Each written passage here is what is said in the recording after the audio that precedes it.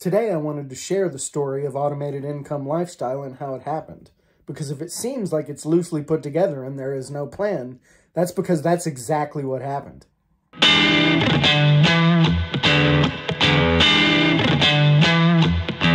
I had already automated my primary business somewhat with a chatbot, and it had never even occurred to me to start a YouTube channel and start making videos about it. I just really wanted to automate my primary gig so that I could do more hiking and fishing, all that kind of stuff. In 2022, I started having real success for the first time with the crypto trading bots I was using. I had been using them for about 2 years, different bots, experimenting with them, playing in the sandbox more or less.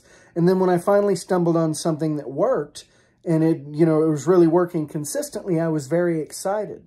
I told friends, I told family. They were all super interested in it, but it was really kind of hard to explain what I was doing. It just kind of sounded like crypto crap. And when people hear crypto, I think a lot of people think of crypto millionaire. Everyone's trying to be a millionaire. And this concept of, no, I'm using this to just generate money and it's working for me. I'm not necessarily trying to become extraordinarily wealthy. It was just so different to people that I was like, okay, maybe I should make some videos and show what I'm doing. I didn't even have a channel name, but I just kind of thought of it off the top of my head. Okay, Automated Income Lifestyle, why not? So the crypto bots and all the stuff I do with crypto ended up being the inspiration for my first videos that led to this channel. But for even a couple years before that, I have had an obsessive goal on my mind and trying to manifest it. And only recently with AI has it even been thinkable to kind of pull some of this off. I'm trying to create totally autonomous headless businesses that can be run by an individual that would have previously required maybe building a team or building a company, but instead, not only can they be run by an individual, but they can ideally be run by that individual in minimal time.